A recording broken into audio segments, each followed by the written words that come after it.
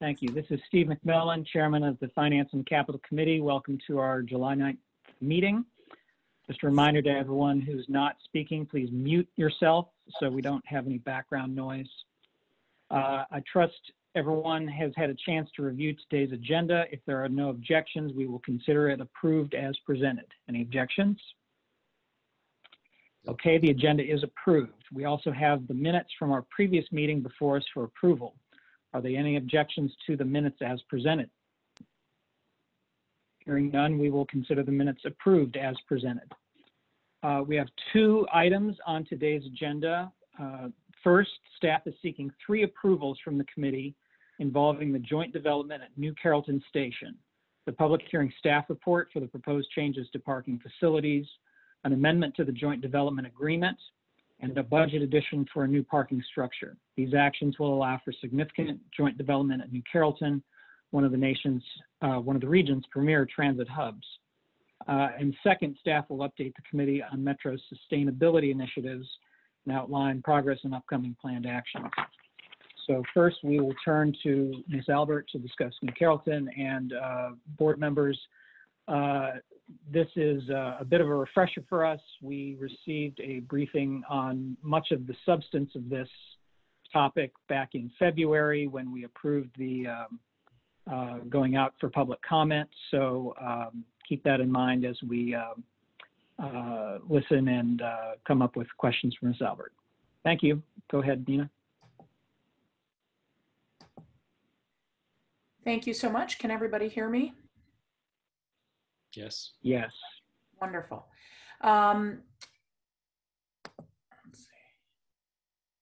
As the committee chairman mentioned, this action item has 3 subcomponents to it.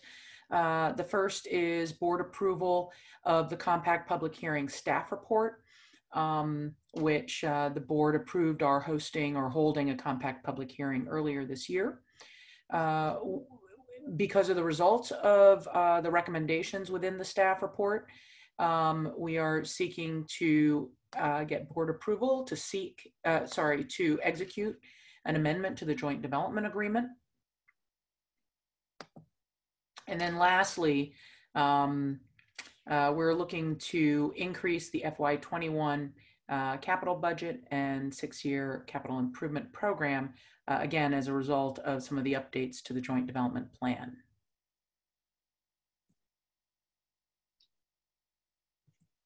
Next slide.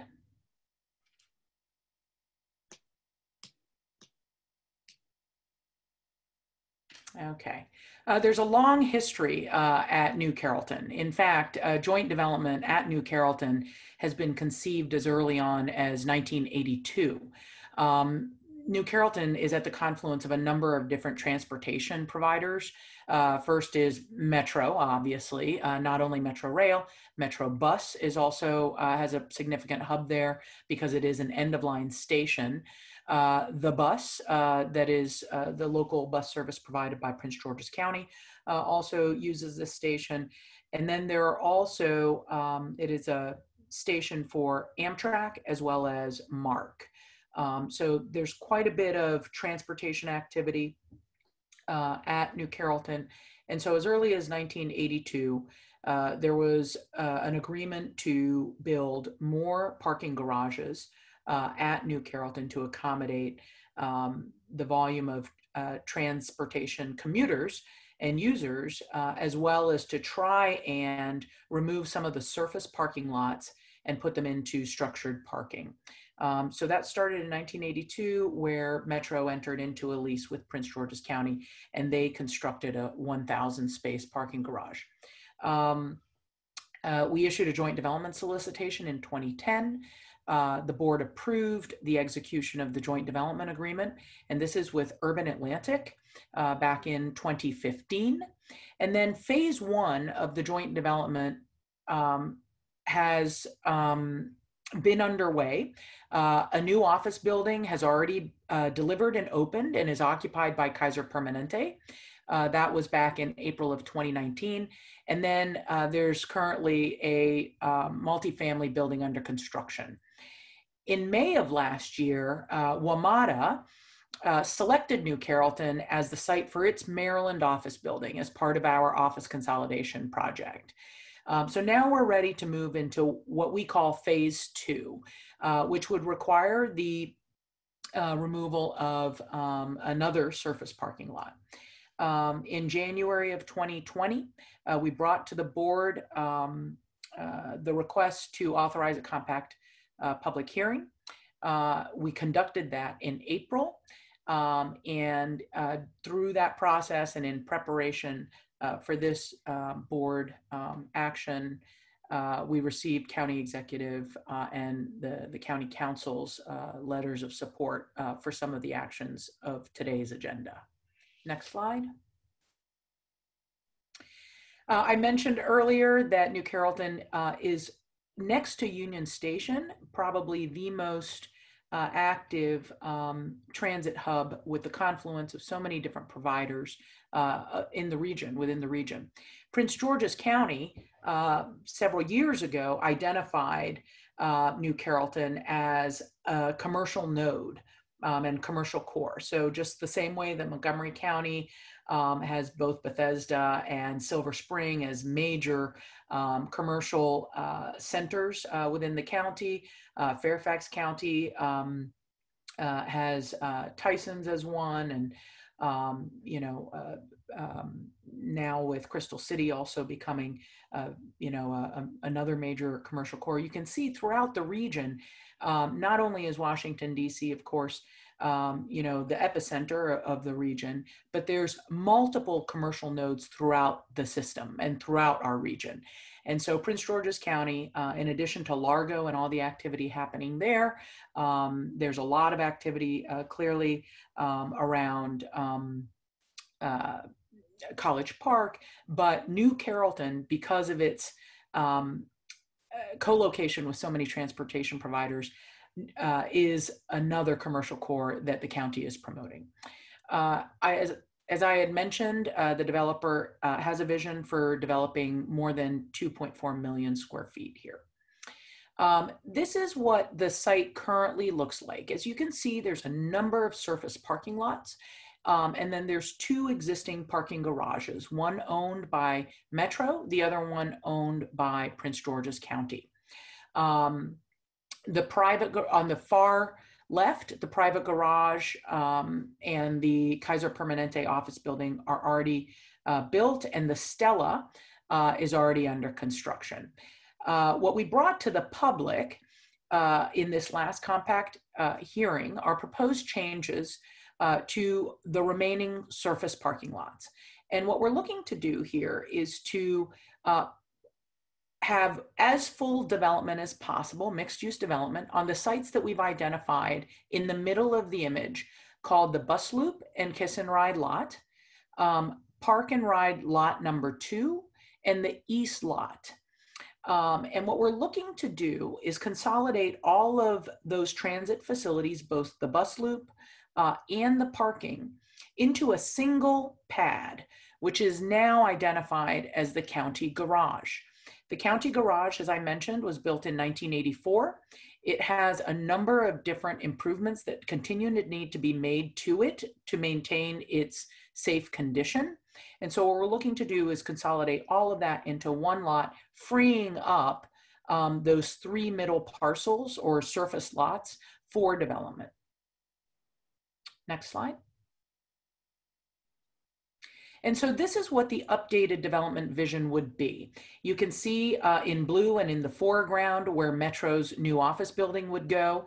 The developer has committed to delivering the phase 2 multifamily building just behind it in yellow a year after they begin construction of our office building. So you can start to see a mixed use development coming alive here. By consolidating all of the parking that is now indicated as East Lot multifamily, as well as the bus loop, which is where these 2 new outlined in blue but indicated in white, 2 new office pads would be, we have now allowed not only for the development of Metro's office and the phase 2 multifamily, which has always been contemplated in the joint development, but we're allowing the full build out of the east lot, which is, again, just growing that urban core around the Metro station. But you're also allowing 2 brand new pads right at the foot of the Metro station entrance to further create a pedestrian and urbanized environment and to minimize the impact of surface parking. So there's benefits all around. This plan, just even in the next 4 years, will deliver more than 1,200 employees at New Carrollton, as well as 650 new residents. So that's in the immediate and what we know to be certain. But the plan also catalyzes development around the Metro station and off Metro property. And so there is already in planning 6.3 million square feet within walking distance of the New Carrollton Metro. I'm not saying that these are financed and funded, but these are entitled and are shovel ready. And then, as I mentioned, the creation of those 2 new office pads where the current bus loop is and the development on the east lot is going to generate above and beyond what we first estimated with the joint development of 883 new daily boardings and $95 million in additional revenue in the form of parking revenue, real estate revenue, and ridership revenue to Metro over the next 20 years.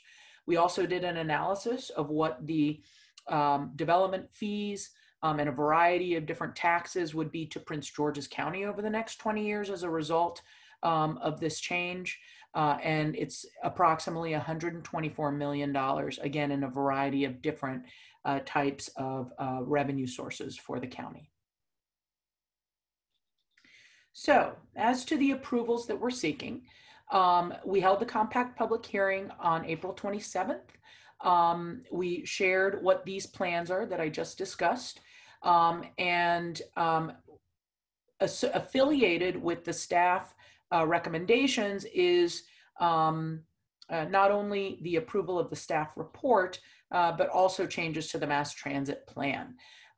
We would be ultimately removing 33 space kiss and ride lot without replacing it, because there's already a kiss and ride lot in our existing garage that is highly underutilized. So kiss and ride will still be available, and we don't need these additional 33 kiss and ride spaces to be replaced. We would look to remove permanently park and ride lot 2 and the east and the parking surface parking on the east lot, and in its place constructing a new 1,900 space parking garage. The net increase to Metro's own parking inventory, because as I mentioned, there is a 1,000 space Prince George's County garage. We would be replacing that garage and bringing that into Metro's inventory. So the net result to us is 600 new park and ride spaces to the mass transit plan. We did a significant outreach plan as we're required to do. We had to do quite a bit of virtual outreach because of COVID-19, but we were able to provide webpage announcements, emails, do all of the targeted marketing and media that we always do. And then instead of an in-person public hearing, we had to do a telephonic public hearing, and that was held on April 27th. We had online surveys that we pushed to people to try and get responses. The total number of responses through all these different venues was 26, so not so many. I do think that the public has been informed over the years of this project, and so this was not a surprise to the communities around the New Carrollton Metro Station. We received 1 telephone message, which is how the public provided input during the public hearing, 16 online surveys, 8 written responses, and like I mentioned, some letters of support from the county. The types of comments that we received fold into three different buckets. The first was concerns about the impact to Metro's own facilities. So there were comments that there wasn't adequate parking, period, even with the surface lots available. There tends to always be a preference among the parking public for surface lots rather than garages, and that's because of the ease and convenience of a surface lot. And then there was a question about how these plans would impact the Purple Line. So we studied as a staff all of the utilization of parking on the south side and on the north side. And we are able to replace with this plan, one for one, all of the utilized parking. We are not proposing to replace one for one vacant parking spaces. And then as for impacts to the Purple Line, all of these changes are taking place on the south side of the station, or otherwise known as the east side of the station. And there will be, that is not where the Purple Line is. The Purple Line is on the other side, and these plans won't have any impact to the Purple Line. Some folks did comment on the Metro garage, saying that it's overutilized and congested. Again, through our analysis and knowledge of how the garage is utilized, we know that the Metro garage has capacity. In this project, we would actually seek to improve some of the internal circulation in the existing Metro garage because we're aware of some congestion. And then lastly, people are supportive of the development. And they encouraged us to consider as many sustainability elements to the new garage.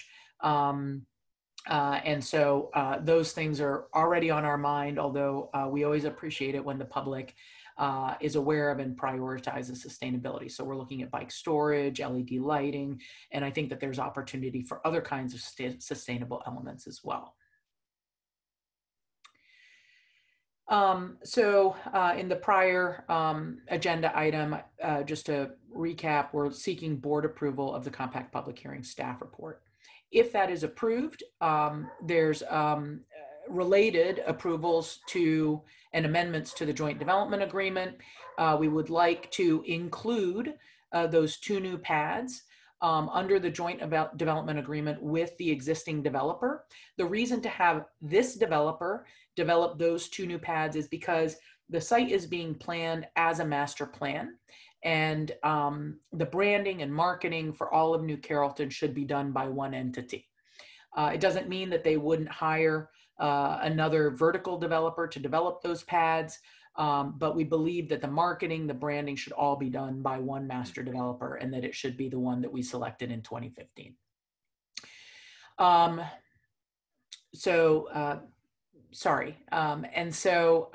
The other thing too is that we've been able to revise compensation to improve our compensation over time through the ground leases.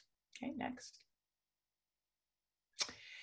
And then moving to the last agenda item, which is our funding of the new 1900 space garage. Just as background, WMATA is obligated to contribute to any capital improvements to the existing county garage. So we've just recently made a capital improvement to address immediate safety concerns because of the deterioration of that 1984 garage. We are anticipating there will continue to need to have capital improvements made to the existing garage just because of the age of it. So by building a new garage, of course, we're making investments in a new facility that better meets our needs rather than continuing to patch an old facility. This capital investment is fairly unique in that, as I mentioned, this will result in approximately $94, $95 million of new revenue through all different varieties, not only parking revenue, but real estate revenue and new fare revenue generated by the real estate development. And then as a theme that you will continue to hear from the real estate office is development on the east side of the system continues to be a priority of ours because it allows that counter commute activity from the core of the system and from from the west side of the system, which helps us. We're already running trains, and so we want to get that new fare revenue without incurring more cost. Next.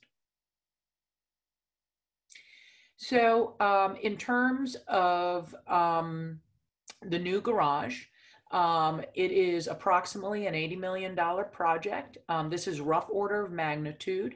And the reason to do it now is that New Carrollton is going to be under construction with the build out of phase 2.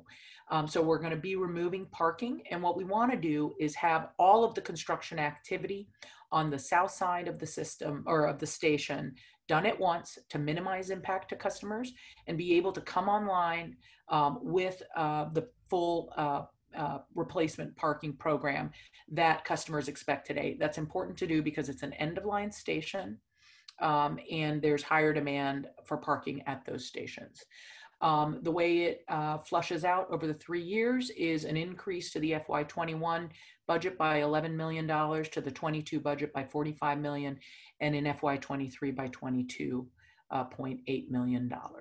And then just to make sure everybody understands, we would the way we would accommodate this change is by increasing the planned dedicated funding debt, not by seeking increases to the jurisdictional capital contribution.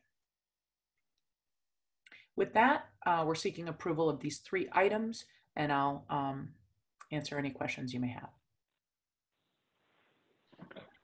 Okay, thank you, Ms. Albert. Before we begin discussion, can I get a motion and a second from committee members? Mr. Chairman, this is Jeff Maruti, and I will make a motion. Second. Thank you, and second from Mr. Smedberg. So now we will move to questions and comments. Secretary Slater, given the location, do you want to kick this off, or? I mean, I have a few questions. First, I think I got one answered, which was really, I wanted to understand the nature of the public input that you were getting. It seems to be across the board pretty supportive. I think this is pretty transformational for that area, and I think it's a great addition to that region. So you did get a letter of support from the county executive? Yes, we did. Great. Thank you. The only other question I had is, where are we in terms of understanding any kind of disruption that might happen to our customers during construction itself? Yeah, so we have, we have a temporary parking plan.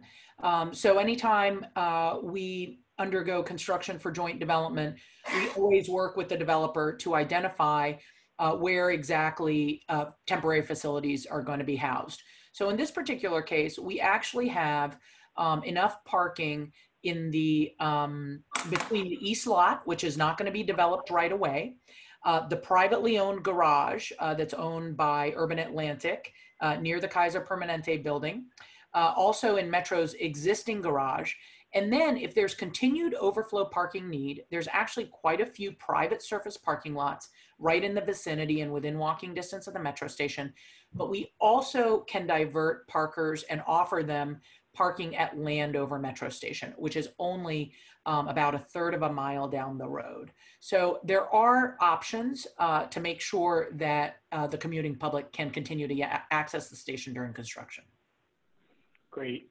Thank you. I was just, the only further question I have is just more of a statement of, I think we're looking at quite a long construction duration and trying to maintain our ridership at the same time, but also I would encourage you to put a lot of thought into kind of the pedestrian safety side during construction. It's going to be a lot going on in an area where we're going to have a lot of activity for pedestrians, and that's always a challenge in construction zones. So I would encourage you to really put a lot of thought into that and engage our riders in that.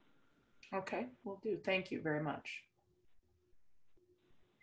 Thanks, Secretary Slater. I'll turn to myself next. Not a question so much, but just a comment to highlight the financial slide that was towards the end there for the benefit of my fellow board members.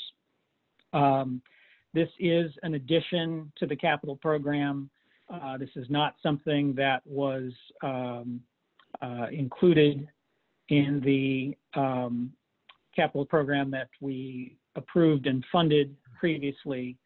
And so to fully execute our capital program, we are reliant in large part on jurisdictional contributions and federal grants, but also on a new debt financing tool that we have implemented for the first time this year.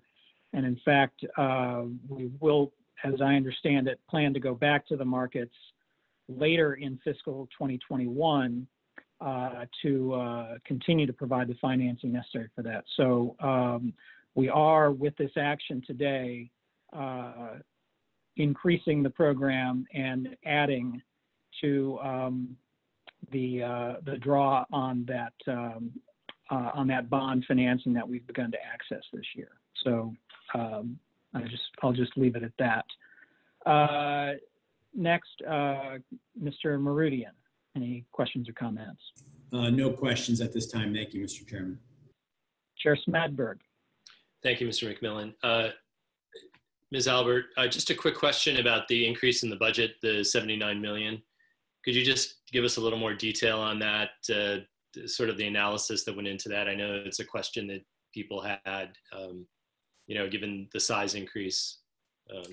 Are your questions about the cost of the project? The cost of the project, yeah. Okay. How did that compare to other things you've done in the past? Are you you're feeling comfortable with that figure, bringing the recommendation forward, but any more detail you can give us on that? Sure, I'd be happy to. It's an unusual garage for a couple different reasons. What we're proposing to do, and to tell you the truth, to the extent that there are other projects where if this turns out to be a good model, which I believe it will be, but to consolidate all the transit facilities, particularly the bus loop and facility covered by parking, that does add cost because the buses require higher floor to ceiling heights than, for example, a car. So that first floor, that ground level floor, is going to be higher. This project's a little bit special in that it includes Greyhound and some other national transportation providers. And so we would want to build out, and we have a lease with them, we would want to build out some waiting room space and retail space. And that could also be a benefit to our bus users as well.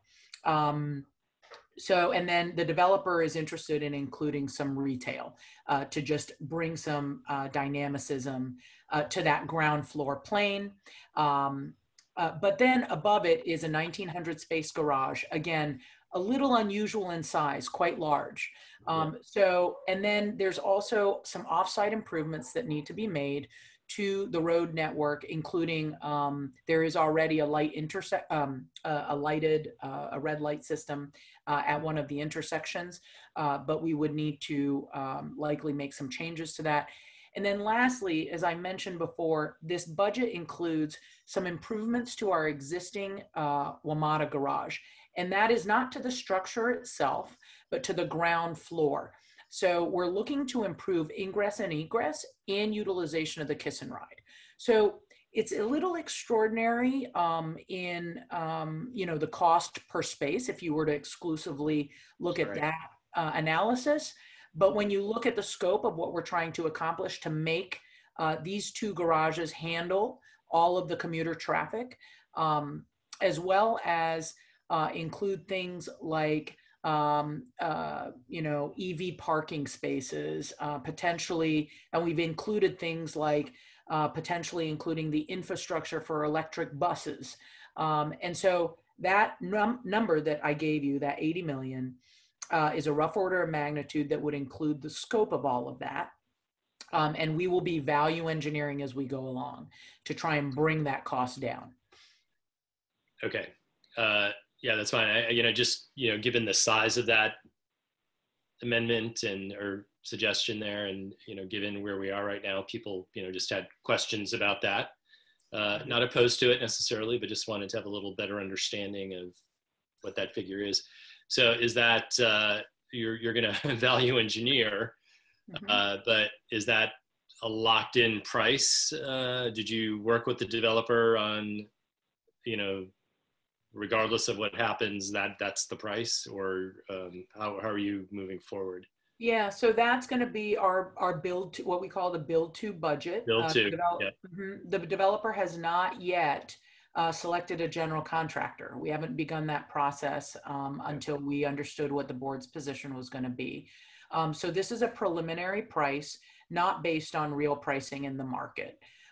So ultimately, we need to design the project and then have a general contractor work with the developer on exactly pricing it. But this again is a rough order of magnitude, and we will work as hard as we can, not only to stay within this budget, but potentially even achieve some savings against it.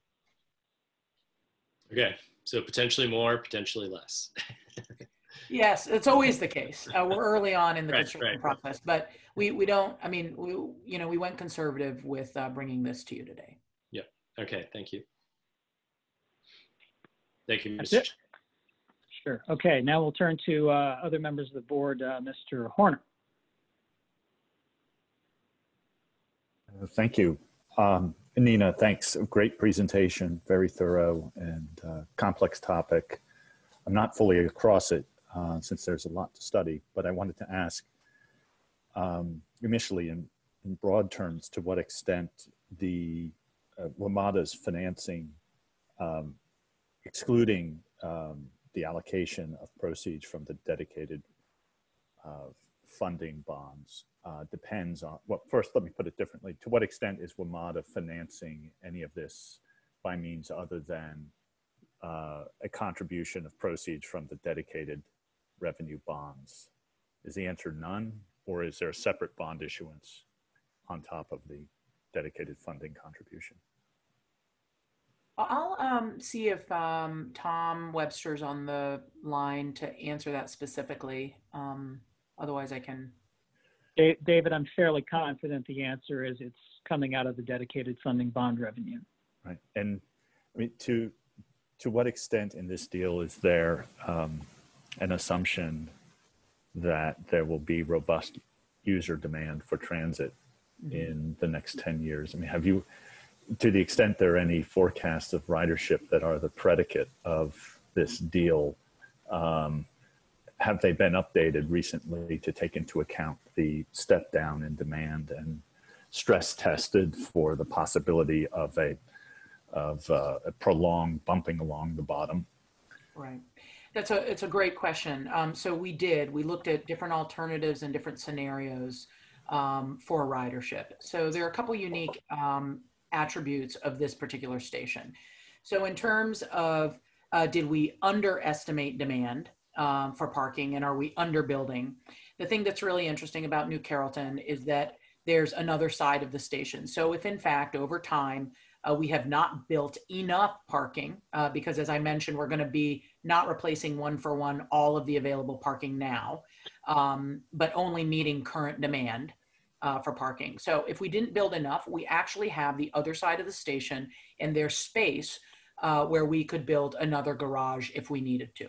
So I don't believe that we are under parking it, but if that proves wrong over time, then there is another location to provide parking at this end of line station. So that's one question. The other is the flip, which is what if we are overbuilding and there isn't enough transit demand either in the near term or over the long term because parking trends change. What's very interesting about New Carrollton is that there is a very, very high non-rider usage of our parking facilities. So because there's already to date about 6,000 employees in the immediate vicinity, and like I said, in the future, potentially up to 6.3 million square feet off of Metro parking, we estimated historically that about 28% of all of our parkers are non-riders. They're coming and parking at Metro because it's convenient, and those are not commuter parkers. So on the flip, I think we're going to have, and we're also planning to design to accommodate Amtrak and MARC riders, but Amtrak in particular is multi-day parking potentially. So we can, with the facility, we can accommodate non-Metro riders as well in case Metro ridership lags over time. Got it. So do we or the developer bear the risk of the flip? Is it in terms of finance? What do you mean the flip? The flip that you just described, namely overbuilding. Well, financially, we would bear that risk. So we're going to be putting in 80 million today, right? Mm-hmm. And if that doesn't bear, bear out, fortunately, in this particular situation, we're not reliant 100% on parking revenue. This is also opening the door for real estate revenue. So, and the developer is, responsible for delivering that. But the cost today is Metro's cost, and it will be a partnership with the developer, with the county, to incentivize and bring real estate development to this area. That's where the real revenue is in the ridership generated by the real estate development. Thanks a lot. Thank you. Great answers. Thank you. Next, Ms. Skidby.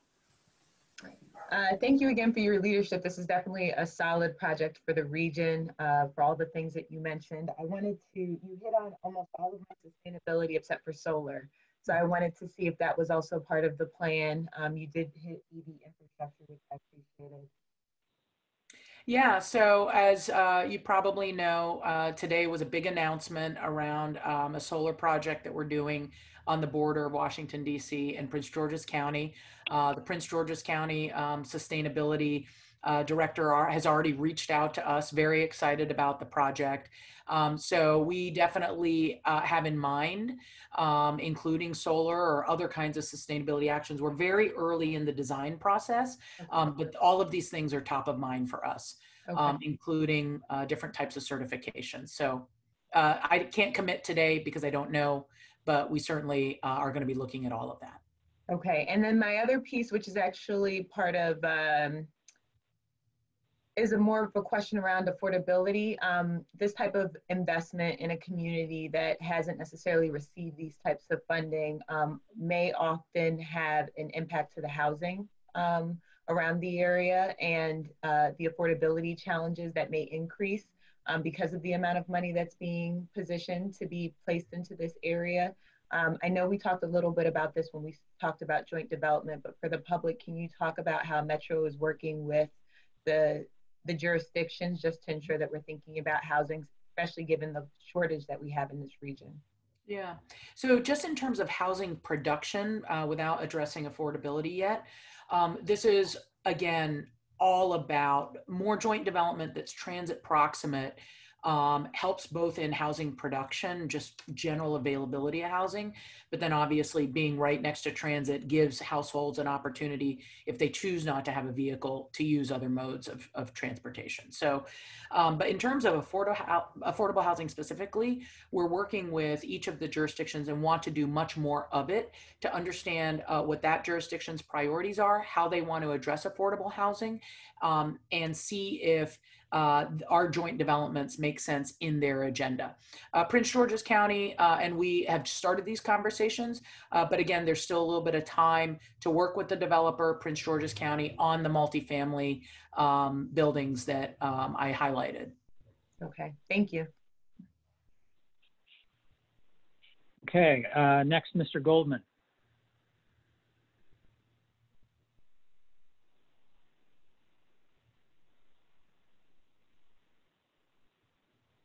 Are you on mute, Mike?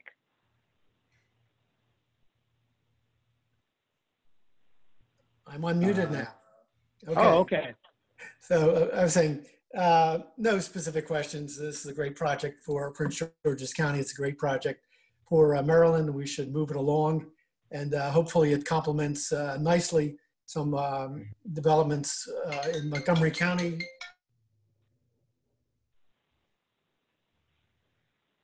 Okay, okay. Looks like no one wants to let me speak. So anyway, it nicely complements some developments in Montgomery County this week, dealing with development of WMATA-owned properties along the Red Line, which will both contribute to benefit of Metro, increased ridership, as well as low-income housing. as well. And hopefully in the fall, MENA will be able to address some of those developments on the Montgomery County end of Maryland, as well as this project in Prince George's County. So thank you, and let's move it along. Thanks. Thank you. And finally, Mr. Letourneau. Nothing for me. Thank you. Great. All right. With that, I will close discussion on this item and ask the Board Corporate Secretary to administer a roll call vote. Director McMillan? Aye. Alternate Director Meridian? Aye. Director Slater? Aye. Director Smedberg? Aye. Mr. Chair, the motion passes. Thank you. Great. And at this time, before moving to our next agenda item, I'm told we need to take a quick pause to address a technical matter. So those of you watching, stay tuned and we'll be back momentarily.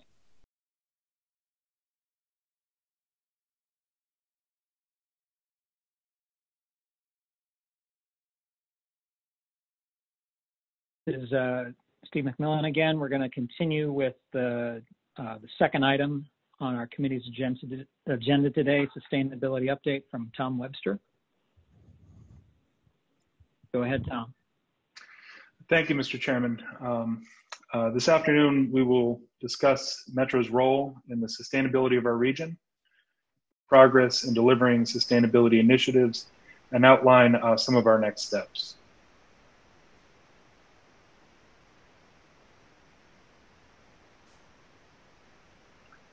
During this session, we will highlight Metro's Energy Action Plan and energy savings initiatives, provide updates on Metro's zero-emission bus planning, investments in sustainability through our capital program, and our new solar power agreement. Metro plays a vital role in the region's economic prosperity, livability, and accessibility, as well as in our region's environmental impacts. Every day, Metro helps people get to work, school, home, healthcare facilities, grocery stores, and many other important destinations. And as we've seen during the pandemic, many of these trips are essential. And many trips are taken by members of our communities with limited or no other viable transportation options. Riding Metro provides a far smaller environmental footprint for riders than driving for residents and visitors of the region. And every rider who travels on Metro Bus and Metro Rail supports cleaner air, healthier communities, and a more equitable and economically successful region. Sustainability is at the core of the service Metro provides, and it's also at the heart of how we provide that service. Sustainability is also a fundamental business and decision-making approach to make Metro operations safer, reliable, more resilient, and more fiscally responsible. With that in mind, over the past several years, we've developed specific, tangible action plans to advance sustainability initiatives, including our Energy Action Plan, the Zero Emission Bus Plan, and specific capital project investments, including lighting upgrades, replacement maintenance and operation facilities, and other projects. We've also engaged stakeholders and our customers in new ways through reporting, outreach, and marketing, highlighting their roles in the region's sustainability. In 2019, Metro established our first ever Energy Action Plan. It's a detailed roadmap to reduce energy use, cut greenhouse gas emissions, save energy, and reduce operating costs. As a transportation provider, Metro is one of the single largest energy users in the region. We use energy, electricity, compressed natural gas, diesel fuel, and gasoline to power rail cars, buses, stations, and facilities. The Energy Action Plan includes the implementation of efficiency investments, the modernization of our design, construction, and operational practices, and engaging proactively in the energy market. Energy Action Plan established an energy savings target by 2025 compared to our business as usual projections. And through investments and changes in practices, we estimate that we're 21% of the way towards meeting that target through FY 2019. As a result of these efficiency upgrades and rebates, we estimate that we avoided approximately $3 million in energy costs in FY 2019. Going forward, we will continue the station and facility LED lighting upgrades, as that's a major contributor to energy and long-term maintenance cost avoidance. And we are also incorporating traction power energy recovery technologies into the traction power rehabilitation and state of good repair program. And through our capital program, we will continue to advance additional projects and elements of projects to reduce energy usage and reduce future operating costs. Over time, Metro has converted the bus fleet of over 1,500 buses from legacy transit buses to alternative fuel type and lower environmental impact buses, including compressed natural gas and more efficient clean diesel buses. We've now begun planning for a potential transition to a zero-emission bus fleet. Earlier this year, we published a progress update that highlights the opportunities that zero-emission bus would offer the region and considers the market, infrastructure, financial, and policy requirements for success. Transition to a zero-emission bus fleet could offer many benefits to the region, including cleaner air, reduced emissions, and reduced greenhouse gases. Zero-emission buses would be quieter and a more comfortable ride for customers. They would also decrease the use of fossil fuels and lower fuel costs, and have the potential over the long term to reduce maintenance and operations costs. Importantly, this effort is much more than about buying electric buses. A large-scale zero-emission bus deployment will require substantial regional capital investment in grid infrastructure, facilities, equipment, as well as the vehicles. Our regional and utility partners will also need to establish predictable and affordable rate structures for a large-scale deployment. To advance zero-emission bus planning, Metro has developed an electric bus test and evaluation program, and we were recently awarded a $4 million FTA grant, a competitive grant to support this work. Combined with regional funding from the capital program, this grant funding will allow us to test electric buses and charging technology at the Shepherd Parkway Bus Division in the District of Columbia. There's also a significant opportunity to link potential electric and other zero-emission bus investments to bus priority investments, including dedicated travel lanes for buses. We're also designing the replacement bus divisions at Northern and Bladensburg to be electric bus ready. And going forward, we will continue our engagement with our regional partners and stakeholders in these efforts, and we'll continue to emphasize the importance of continuously reducing the impact of the bus fleet on our environment. Metro is also focused on sustainability, resiliency, and fiscal responsibility in investment decision-making, recognizing that major capital projects and other investments are all potential opportunities to affect our environmental impact, reduce energy use, reduce long-term operating and maintenance costs, and improve the customer experience. Metro is nearly 100% complete with LED lighting upgrades at platforms and underground stations. The upgraded lighting improves illumination levels, safety, security, reduces energy use, and reduces life cycle costs. Another major cyclical capital program is nearly 3/4 complete, as we're replacing aging station chiller equipment with efficient state-of-the-art technology, improving the customer experience, and again, reducing energy use and life cycle costs of the equipment. Last year, Andrews Federal Center Bus Division in Prince George's County opened, and it was awarded LEED Silver certification.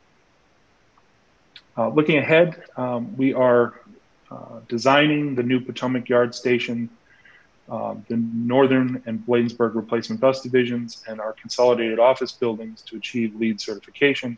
Again, primarily with a focus on environmental impact, efficiency, life cycle costs, and of course, working conditions for our employees and our contractors. Metro is also advancing projects and initiatives in solar and other renewable energy. The new solar lease agreements announced last night, will generate about 15 million kilowatt hours of energy annually. That's enough to power about 1,200 single-family homes. The agreements will also importantly provide annual lease revenue to Metro's operating budget. These new solar installations will be located above parking lots and garages at Anacostia, Cheverly, Naylor Road, and Southern Avenue stations. And combined, these solar installations will be one of the largest solar installations in the region.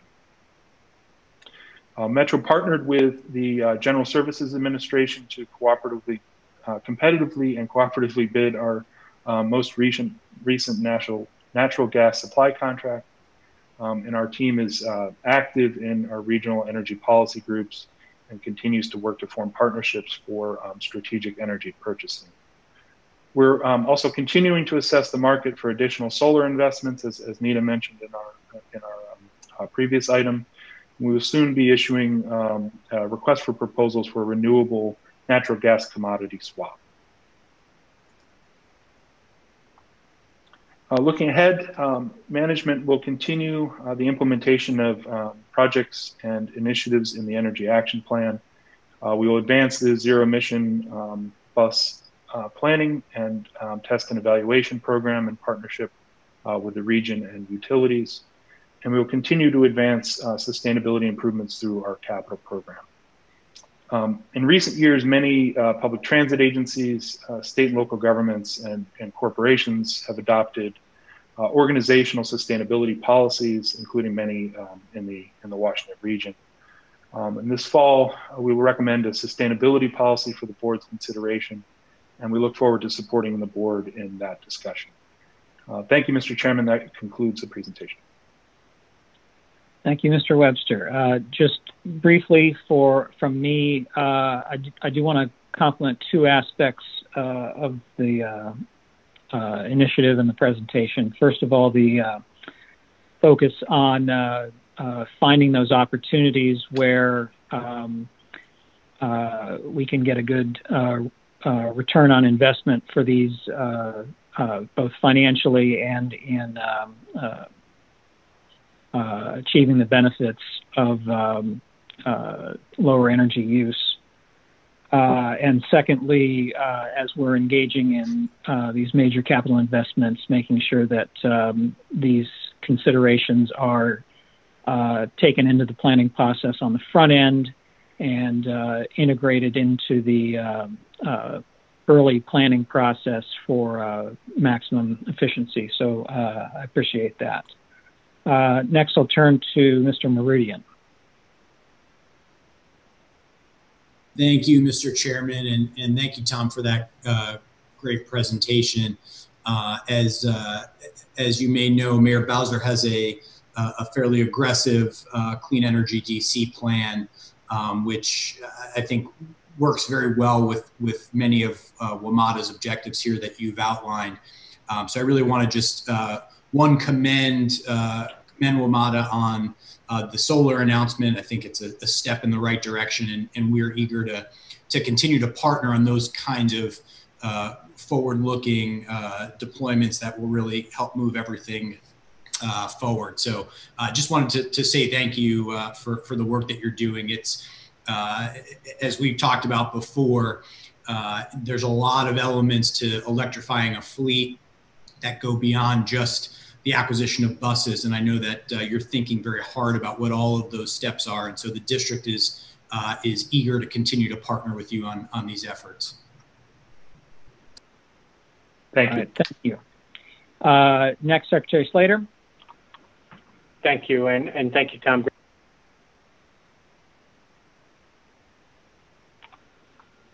Sorry. We lost you for a sec there, Greg. Sorry. It told me the host muted me.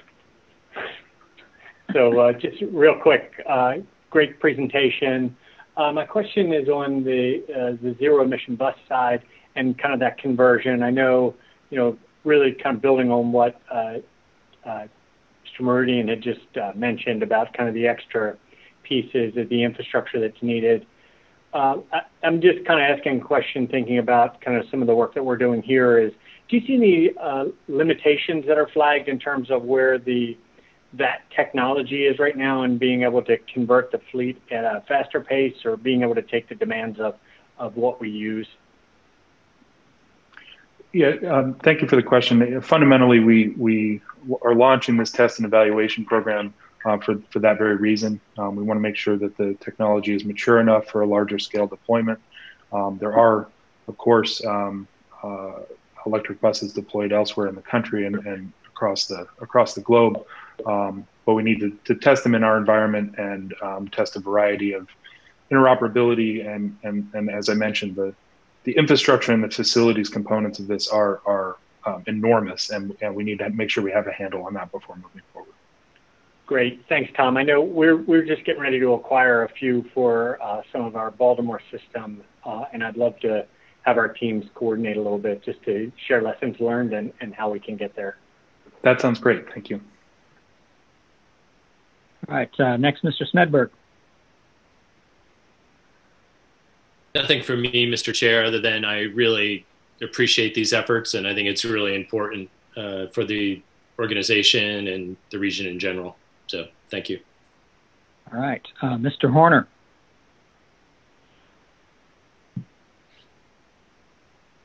Thanks. Thanks, Steve. Great presentation, Tom. Are you comfortable previewing to the board and the public listening or watching this meeting? You're thinking about benchmarks or goals. How do we measure success when we're conceiving of a sustainability plan? What are the metrics? That's a great question. We are a number of years ago, Metro endeavored in an effort to lay out some long-term goals for sustainability. We're in the process right now of revisiting and refreshing those goals, and very much look forward to sharing that with the board this fall as we move forward with the policy discussion. Thanks. Ms. Gideby. I'm super excited about this presentation. I think that this is where I hope to see Metro and really thinking about more visionary leadership so that we're not just reacting to the challenges of the moment. And I'm really thinking about DC's clean energy plan, which is pushing us to be at 100% renewable by 2032, which is super aggressive, one of the most aggressive in the country. And so as I think about our bus portfolio, one of the opportunities is I really hope that we really can think about how we convert the fleet faster, because I'm not sure how we would be able to meet those goals if we don't.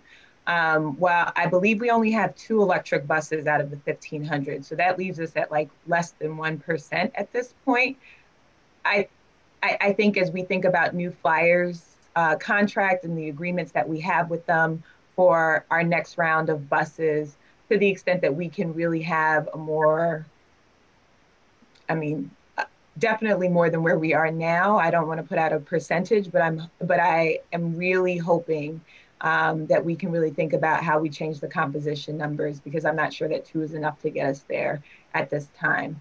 So that's my first comment, just really thinking about the conversion and how we're going to get there, especially given the contract that we've already signed up with New Flyer.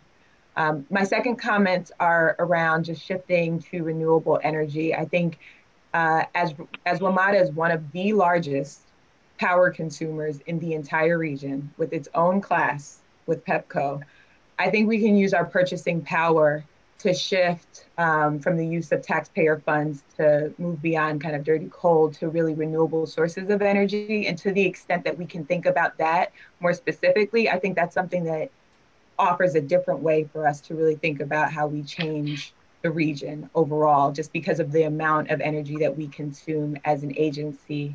And then overall, I just want to thank your team for the work that they've been doing. And I hope that even on the joint development, since that's also part of your area, if we can think about how we also encourage the use of our parcels to really think about the solar pieces as already described for some of the new initiatives that you're doing, and really ensuring that private developers who are going to be building on our properties think about those elements in addition to other green standards. I'd appreciate it. And then finally, I just want to just thank you for your leadership in working with the jurisdictions and holding the meetings to have the discussions as to how we meet our goals overall as a region. So thank you again. Thank you. Okay, Mr. Goldman. No real questions. I just want to emphasize that the board's resolution on the bus transformation project emphasized as a priority moving to an all-electric bus fleet as early as possible.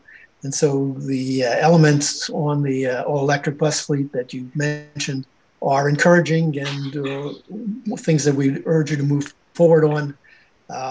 One of the benefits, besides the pollution reduction benefits to the all-electric bus fleet, is the lower maintenance costs, lower operating costs for electric buses rather than gas or diesel or the hybrid type buses. And so if that's still the trend, which seemed to be the learning from other jurisdictions over the last 4 or 5 years, that's something that we should pay attention to, because anything that will help us reduce operating costs is something that we should prioritize.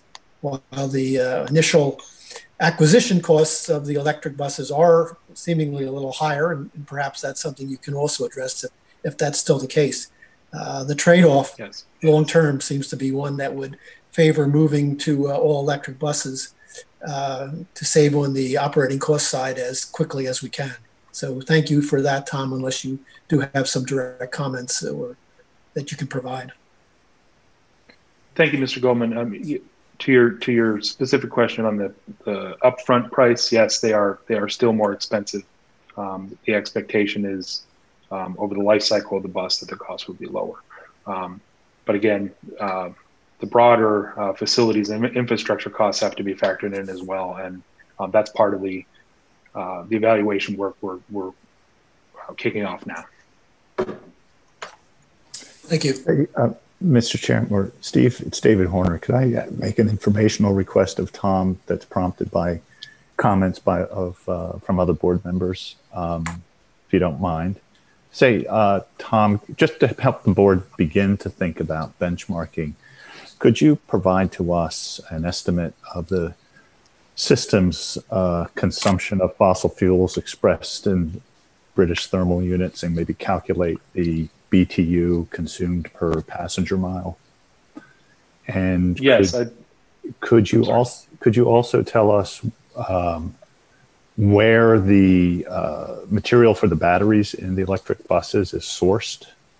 There are some jurisdictions that produce cobalt, which is the material used to fabricate these batteries, that have human rights issues. Mr. Horner, we'd be happy to follow up with on both of those matters after the meeting. Thank you. All right, thank you. And then Mr. Letourneau, you're next. Yeah, very briefly, I'd also like some follow-up on the infrastructure required to advance the fleet. I think sometimes we throw things out there like, we want to switch to renewables, we want to move to all electric, and I do too, but I also recognize the vast deficiencies in the overall network infrastructure to be able to do that, both from an electricity providing standpoint and even as a wide-scale renewables deployment, lack of transmission, and so on. So let's also get into those issues a little bit so we fully understand what may be holding us back from this, because it may not just be money. It may also just be network infrastructure. And then what we can do to help speed some of that stuff up. So appreciate some follow-up on that. Thanks. Thank you.